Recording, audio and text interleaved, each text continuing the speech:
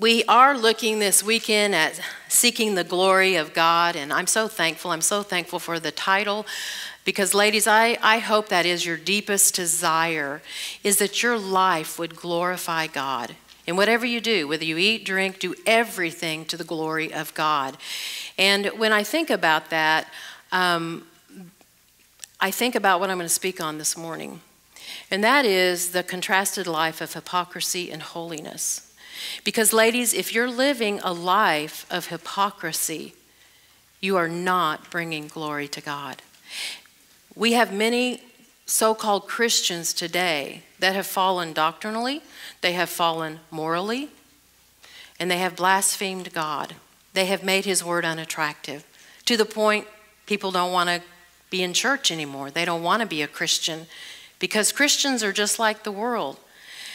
However, those of us that desire to live lives of obedience, holiness, we want to glorify God with our lives, right? In whatever we do.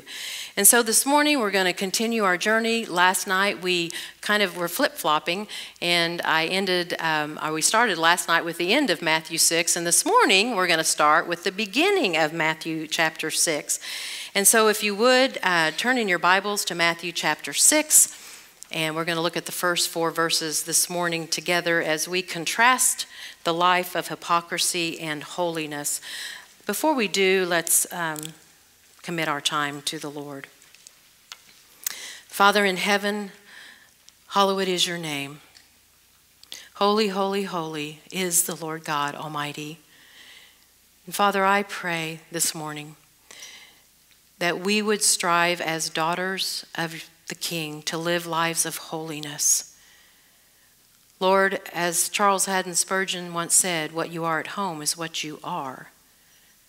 And so I pray if any of these ladies are living lives of hypocrisy, that, Father, they would do self-examination this morning, that they would ask themselves hard questions.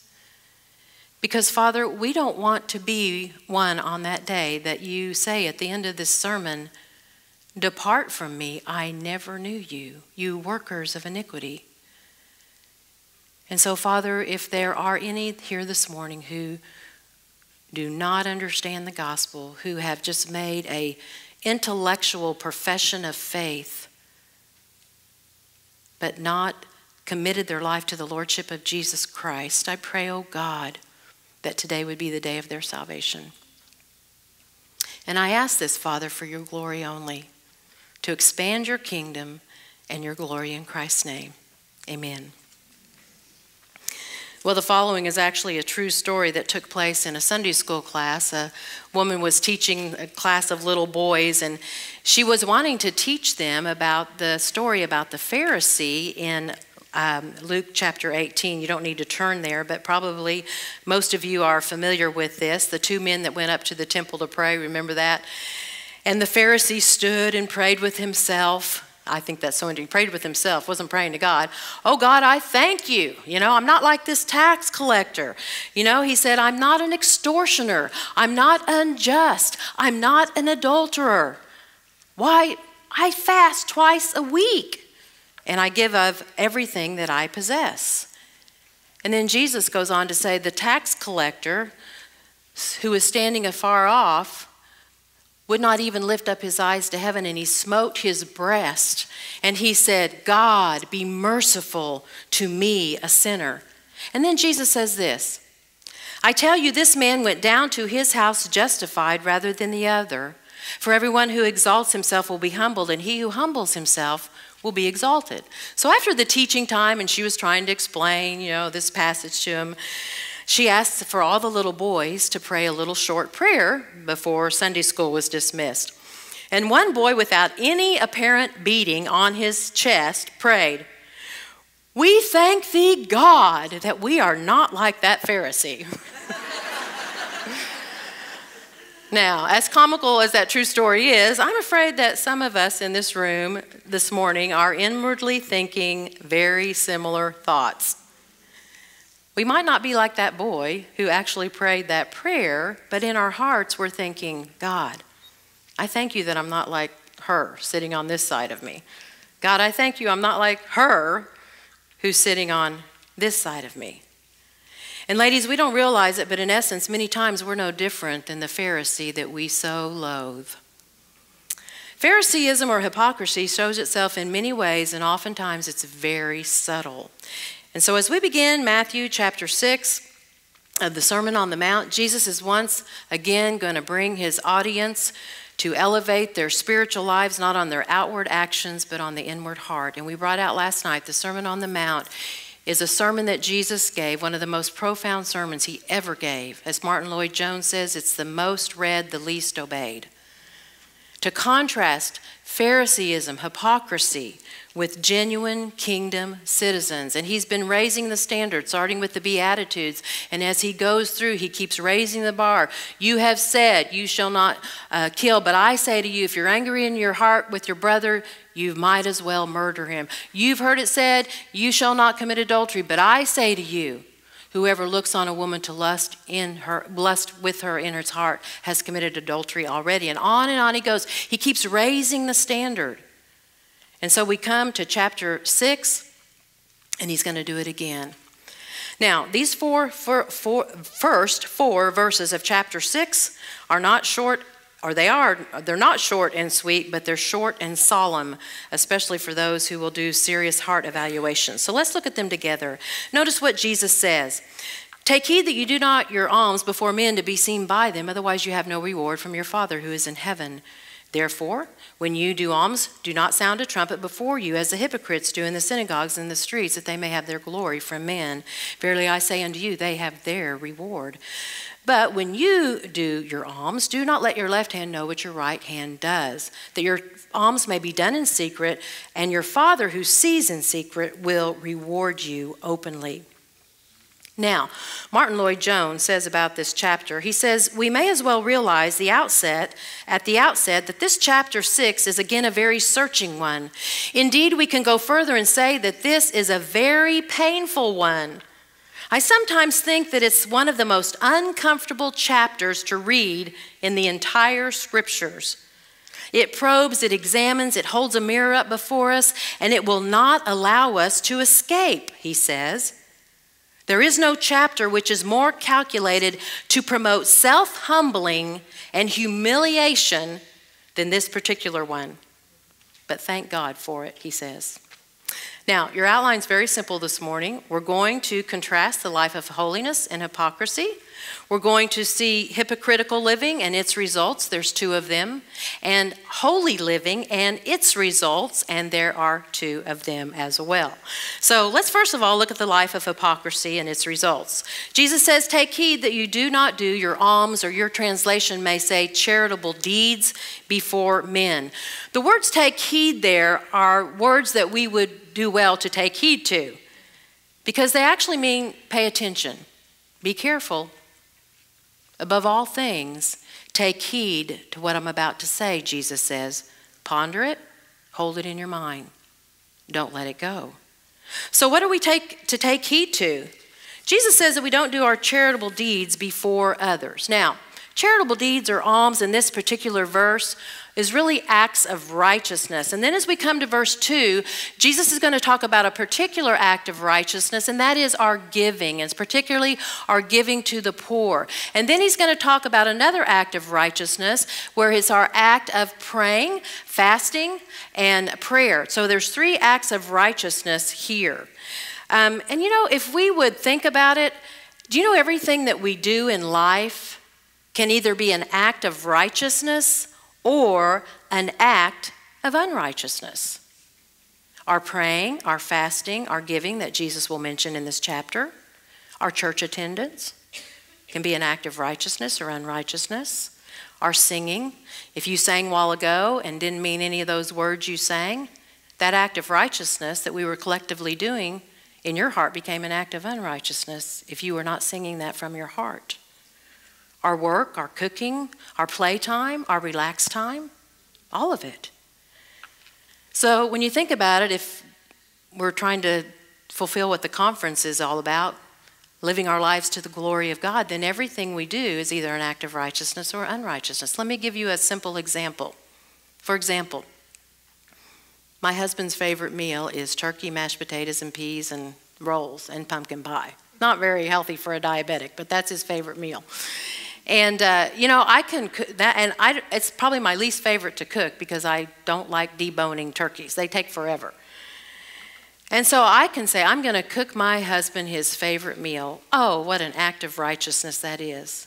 But if the whole time that I'm in the kitchen, I'm begrudging the time it takes, I'm upset because it's taking my time away from something else I want to do, then that act of righteousness that I wanted to do for my husband as unto the Lord has now become what? An act of unrighteousness because of my inward heart that's grumbling and complaining. So Jesus says, take heed that you do not do these things before men to be seen by them. The words before men means in front of them. And the words to be seen by them is actually a Greek word which pertains to being theatrical. You've all been around women like that. I've seen a lot of theatrical women. Now, ladies, obviously we have to do our deeds before others, right? We have to do our spiritual gift. Right now, I'm using one of my spiritual gifts before you. We have to do our deeds of righteousness before others. That's not what Jesus is saying. He's saying we don't do our deeds in front of others in order to be noticed by them. That should not be the motive of our heart. Our motive should be to glorify God, not ourselves. In fact, we know from Scripture that it is fine to do your deeds of righteousness before others. Remember Acts chapter 9 when Tabitha, whose name was Dorcas, had died? And Peter came to raise her from the dead, and all the widows were standing by and weeping. Oh, they were crying because, they were showing Peter all the things that she made. And it says she was full of good works and deeds which she did. She was known as a woman who went around doing good. Also Cornelius in Acts chapter 10. It says there was a certain man in Caesarea called Cornelius. He was the Italian band, a devout man who feared God with all of his household. And listen to this. He gave alms generously to the people. And he prayed to God always. Cornelius, Dorcas, they were known as people who did acts of righteousness. But their motive was not, we have nothing in the text in Acts 9 or 10 that tells us that it was to be seen of others. They didn't go around boasting about how great they were or what they had done. They just did it. So the desire to be seen of men in order to be admired by them, that's what Jesus is condemning. And it was a very common problem for those that were sitting on the mountain there, the Pharisees and the scribes. They wanted to be noticed by others. In fact, Jesus dialogues them in John chapter 9, and he says this, I do not receive honor from men, but I know you. You have not the love of God in you. And he says, how can you believe who receive honor from one another and do not receive the honor that comes from God? Ladies, the Jews wanted to be praised of men. And Jesus says, I didn't come to receive honor. In fact, we know from Matthew that the Son of Man did not come to be ministered to, but to minister and to give his life a ransom for many. Jesus didn't come, he didn't come bound down from heaven and say, here I am, notice me.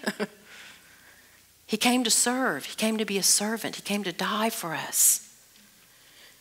In fact, in John 12, we read these words, nevertheless, among the rulers, many believed on him, but Jesus did not commit himself unto them because he knew all men. They loved the praise of men more than the praise of God. Ladies, that's the state of the Pharisee, the scribe, the hypocrite. They love the praise of men more than the praise of God. In fact, Paul, who was once one of them, a Pharisee, a hypocrite, murdered Christians, you know what he said after his conversion? I don't seek glory from men. I don't seek glory from men. I'm an apostle of Christ. I'm a slave now. I don't want that glory. So ladies, if your desire to be noticed by others is your motive in doing good, then Jesus says, notice what he says, you have no reward from your Father in heaven. The word here for reward is pay for services. You have no reward for your Father, from your Father. So the first result of hypocrisy is that hypocrites receive no reward from God. They receive no reward from God. However, they do receive a reward, but it's not from above. Jesus goes on to mention in verse 2 what kind of reward they have. Therefore, when you do a charitable deed, do not sound a trumpet before you as the hypocrites do in the synagogues and in the streets, that they may receive glory from men. Assuredly, I say unto you, they have their reward. Therefore, because of what I said, because kingdom citizens do not seek glory from men, then you do something different. When you're giving your deeds or your alms to the poor, do not sound a trumpet. So Jesus is moving from general acts of righteousness to now one specific act of righteousness, and that is giving. And ladies, we are to give. We are to give to those who are in need. And in the biblical world, the poor, it was prevalent, just like it is today. In fact, in Tulsa where I live, they say the homeless population is increasing so rapidly. The poor you always have with you, Jesus said. But that is our biblical responsibility. It was the biblical responsibility in Jesus' day. In fact, in Acts chapter 3, Peter and John went up to the temple of prayer about the 9th hour. Remember a certain man who was lame from his mother's womb? Remember, he was sitting at the gate asking for what? Alms. He needed money. There were poor in Jesus' day. They're poor in our day. In fact, we know from James 1:27 that true religion is this, to visit the fatherless and the widows in their affliction, right? We're to help them. We're to help the orphans. We're to help the widows who are without. Now, perhaps you're wondering, did the Pharisees really sound a trumpet? I mean, did they, come and go, doo-doo-doo-doo-doo, here I am, watch me put my money in here. Well, there's nothing in history that indicates they actually sounded a real live trumpet. But probably the sounding of the trumpet that Jesus is talking about was probably, they had this instrument that they would put their money in. And when I was teaching this to my ladies back home, I brought kind of a resemblance of that, but I didn't want to pack it with me. But anyway, it was big at the top and kind of narrow at the bottom. And so the more money they would drop into this container, the more it would jingle or tinkle. And so it became known as the sounding of the trumpet. And the more money you put in, the louder the noise would be. In our day, we might equate it to letting the person, as they're passing around the offering basket on Sunday, see how big my check is, as you put it into the offering plate. Or you might let everyone know on Facebook or Twitter what you've done for other people. You go tooting your horn or sounding your trumpet. Ladies, we have many ways of sounding the trumpet in our day, don't we? And because of social media, we have a lot more ways than the biblical world did of sounding the trumpet. Jesus says to those who belong to him not to behave in such a way, because if you do, that behavior defines hypocrisy. What's hypocrisy? Well, a hypocrite is an actor under an assumed character. It's a stage player. They're just playing a part. We're playing the part of a Christian. But that's not who we really are. Ladies, I did that for 12 years. I played the part of a hypocrite, an actor, an actress in my case, because I was a woman. I knew the language. I knew I was supposed to read my Bible. I knew I was supposed to pray. I knew I was supposed to go to church. I even married a pastor. But I was a hypocrite. I was a hypocrite. And you know what's so astonishing about this verse is Jesus says they do this in a synagogue, the church, the temple of God, and in the streets where everyone can see them. We would say today we do it at church or places where Christians are gathered together. We do it in front of them. It might be as simple as a baby or a wedding shower that we go to, and so we make sure everyone hears, the latest thing that we've done for Christ. Or a ladies' retreat, or maybe you have a bunch of people over for dinner and you sound your trumpet there. Ladies, Jesus abhors this kind of self-promotion. In fact, the religious hypocrites in Jesus' day loved the attention, especially while they were in the house of worship. In Matthew 23, it says they loved the best place at the feasts and the chief places, the chief seats in the synagogues. They liked to be greeted in the marketplaces, Rabbi, Rabbi, teacher, teacher. Ladies, this is especially appalling because the house of God should be the one place that he's put on display, right? Not us. Not us. One of the things that I have not liked as a speaker is that, a lot of people have this idea that there's Christian celebrities. There are no Christian celebrities. Martha and I are not Christian celebrities. We're servants. We're slaves. We're just ministering our gifts. That's all we are. We're not any more spiritual than you are. We're not any more, we don't have a hotline to heaven that you don't have. We have feet of clay. We sin. Martha's still bitter at me because I didn't give her food. So I think you better change your topic from modesty to bitterness, but just teasing you. But she was very transparent last night about her trial with her daughter. And for those of you that have been in my time, I'm very transparent about my weaknesses, and I have them. But ladies, we must be careful when we come to worship, especially where Christ should be honored in our giving, our singing, our interaction with others. And yes, even in the way we dress. And Martha's going to speak about that in the next hour. In the way we dress, we must give glory to God. God should be exalted. So these religious hypocrites, they get what they want. They get glory from men, which is their reward. They don't glorify God, but they glorify themselves. Interesting, the word for reward here is also pay for services, but it means could be bad too. Not good, bad. Bad. It also has to do with the payment of a receipt in full. Paid in full. In other words, that's all they get. They get a reward, all right.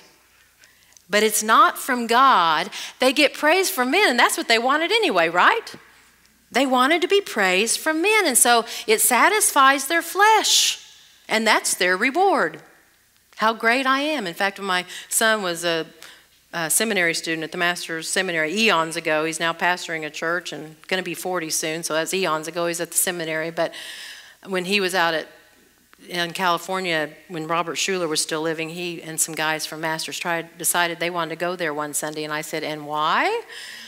And I remember he called me that afternoon. He said, Mom, he said, we actually sang a song about how great we are. And I said, and you stood there and, lightning didn't come down and strike you? I don't think he sang it, but he was saying that's what they actually sang. In the house of God, how great we are. Ladies, hypocrites, they seek reward from men, and that's what they get. Those that toot their own horn, that's what they get. God's not impressed. God doesn't give a reward for that. But hypocrites aren't interested in honoring God. They want to honor themselves. They want praise of men. It's like Herod, who took all the glory in Acts chapter 12. And remember, he was eaten of worms and he died. Now, I don't know about you. That sounds pretty disgusting, but Charles Spurgeon says this, to stand with a penny in one hand and a trumpet in the other is the posture of hypocrisy. So the second result of hypocrisy is they receive a reward, and their reward is glory or honor from men. That's what they get. No reward from God, but a reward from man. Well, hypocrites receive no reward from God, but they do receive a reward from man, which is praise for their hypocritical living. But in contrast to hypocrites who do things before men to seen by them, to receive a selfish reward, we have those who are holy who do things a tad bit different, as seen in verses 3 and 4. But you, when you do a charitable deed, do not let your left hand know what your right hand is doing. The word but is a word of contrast. You, in contrast to them, you do things differently. Do not let your right hand know, or your left hand know what your right hand is doing. Now you might say, well, what is this all about? Well, for most of us, our left hand is weaker than our right hand, right? I'm right-handed. My right hand is very strong. Those of you with left-handed, your left hand's strong, but most of us are right-handed. So what exactly is the significance of this? Well, one man helps us. He says this, the right hand is normally the active hand. So Jesus assumes we will use it when handing over our gift. He then adds that our left hand must not be watching. There's no difficulty in grasping his meaning. Not only are we not to tell other people about our Christian giving, there is a sense in which we don't even tell ourselves. We're not to be self-conscious in our giving, for our self-consciousness will readily deteriorate into self-righteousness. So subtle is the sinfulness of our heart that it's possible to take deliberate steps to keep our giving secret from men while simultaneously dwelling on it in our own minds in a spirit of self-congratulations. Ladies, God abhors that. In fact, remember what Peter says about our Lord in Acts chapter 10? It says he went about with the power of the Holy Spirit, and he went about doing good, healing all that were oppressed of the devil, for God was with him. But Jesus just went through life looking for, you have a need? Okay, I'll meet that. You have a need? I'll meet that. He didn't think about it at all. Many times he went without food. He went without water. He was hungry. He was thirsty. He didn't think about that. He just went through life looking how he could be a blessing to others. He didn't consider his own needs. And we're to follow in that example, right? We're to be like him according to Philippians 2.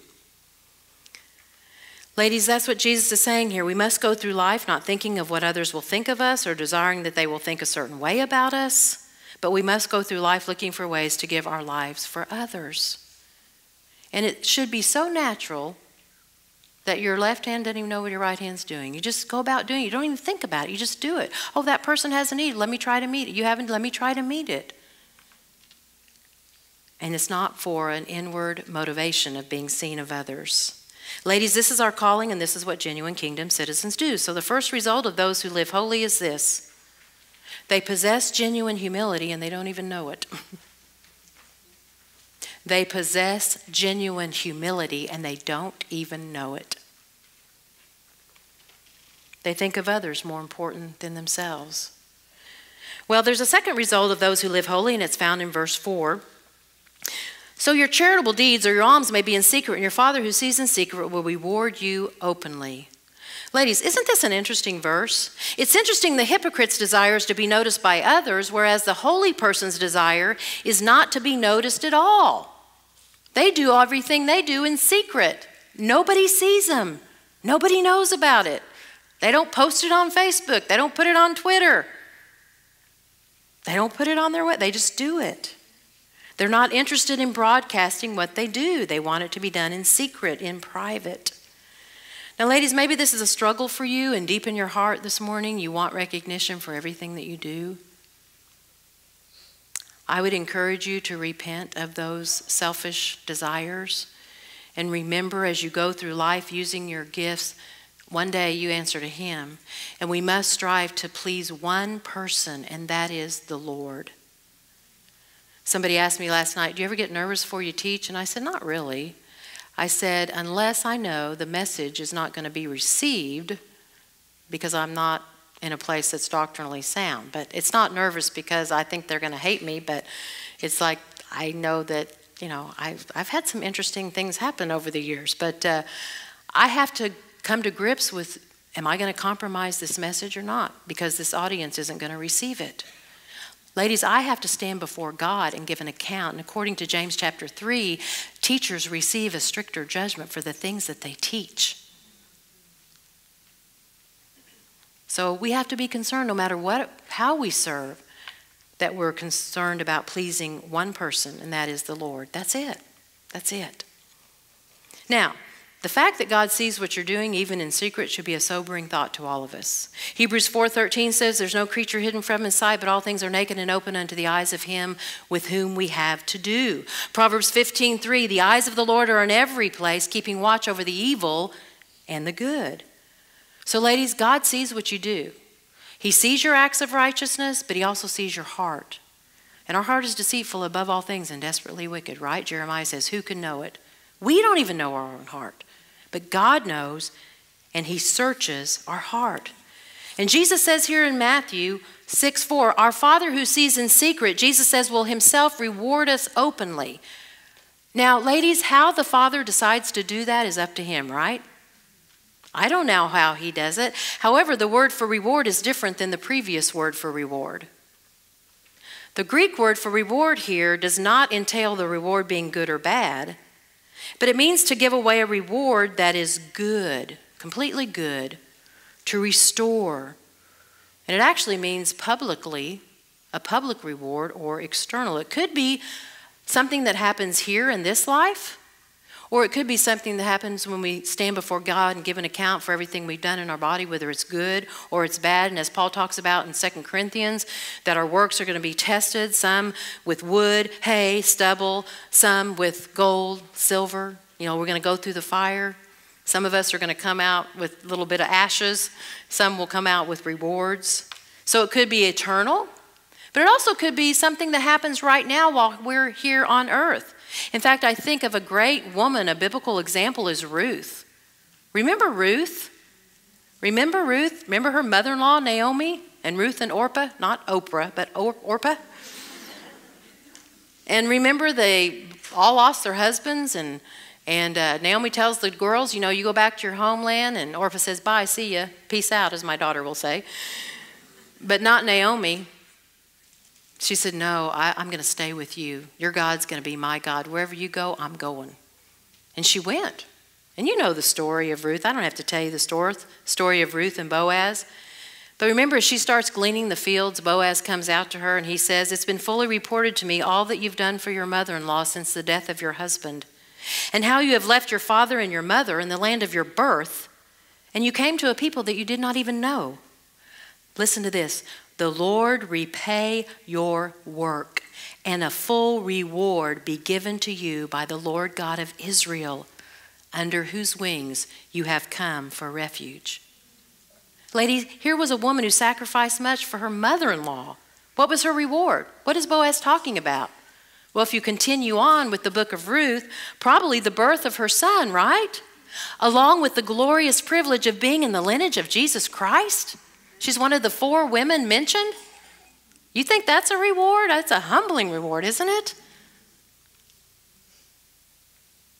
But as I said, Jesus could also be talking about heavenly rewards. We can't be for sure. Now, as I mentioned when we started, Jesus begins with a general topic, acts of righteousness. Here he talks about our giving, but he also talks about our praying and our fasting. I just want to read those really quickly and draw this to conclusion with some questions. We don't have time to exegete all of this. But look at verse 5. When you pray, do not be as the hypocrites are. They love to pray standing in the synagogues at the corners of the street, which was the widest part of the street, so that they can be seen by men. Verily again, they have the reward. You, when you pray, enter your room. Shut the door. And the shutting the door there is not a literal door. It's shut out all distractions. I have a friend back home who takes her cell phone. She puts it in another room. Shut out all distractions. No distractions. Pray to your Father who's in secret. There's the secret thing again. Then your Father who sees in secret will reward you openly. When you pray, do not use vain repetitions as the pagans do. They think that they will be heard for their much speaking. Be not like them. Why? Because your Father knows you have these needs.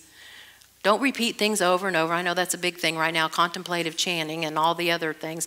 You don't need to repeat over and over and over again. Just pray to your Father. Tell him what's on your heart.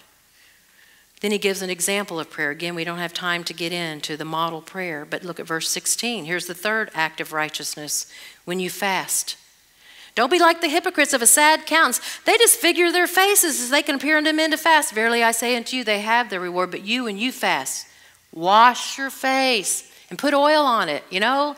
We would say, put your makeup on. Get dressed. Don't look any different than you would on any other day. So that you don't appear men to fast, but unto your Father who again sees in secret. And he will reward you openly.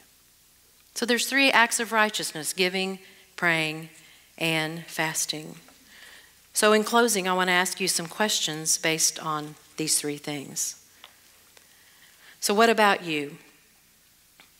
Are you going through life looking for ways to minister to those that are in need without fanfare? Or are you going through life looking for ways to call attention to yourself as you perform acts of righteousness? Do you make sure that all your friends know all the good deeds that you're involving yourself in? Or do you just involve yourself in the needs of others without mentioning it at all? Do you secretly desire to be recognized by others for the things that you do, or are you content with the joy alone that your Father in heaven is honored by the things that you do. And your prayer life. Have you examined it lately? Are you praying correctly or incorrectly? Do you come to prayer meetings to be seen by others? Do you enjoy praying before others so that they can think that you are more religious than you really are?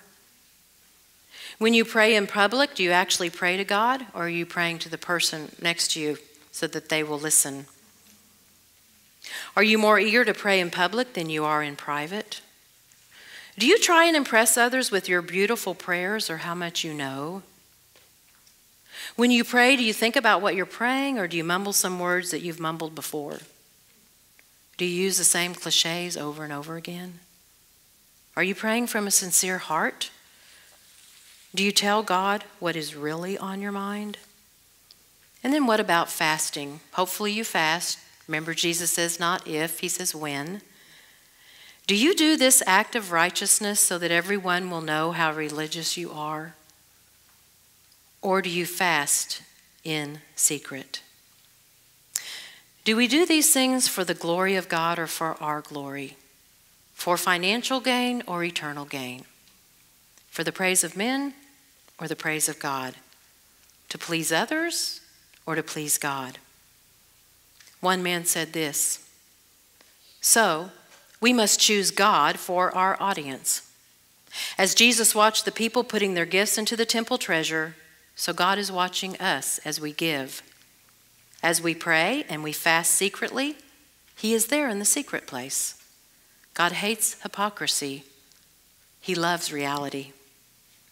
That is why it is only when we are aware of his presence that our giving and our praying and our fasting will be real. Let's pray. Father, forgive us for all the times that we are theatrical, that we do things to be seen of others. Father, we have our reward, and that is praise of men. Pray, Father, that our hearts would be thoroughly examined this morning, that, Father, we would examine why we do the things that we do. Father, we would repent, and we would be women whose left hand doesn't even know what the right hand's doing. We just go through life serving, not even giving it a thought, just emptying ourselves for the sake of others, to walk as you walked, Father. And again, Lord, without you helping us, without you holding us fast, encouraging us, probing us, helping us, we cannot do this. Give us the grace that we need, Father, because we want to truly glorify you in an age where your glory is being so maligned. So give us the grace that we need in Christ, for Christ's sake.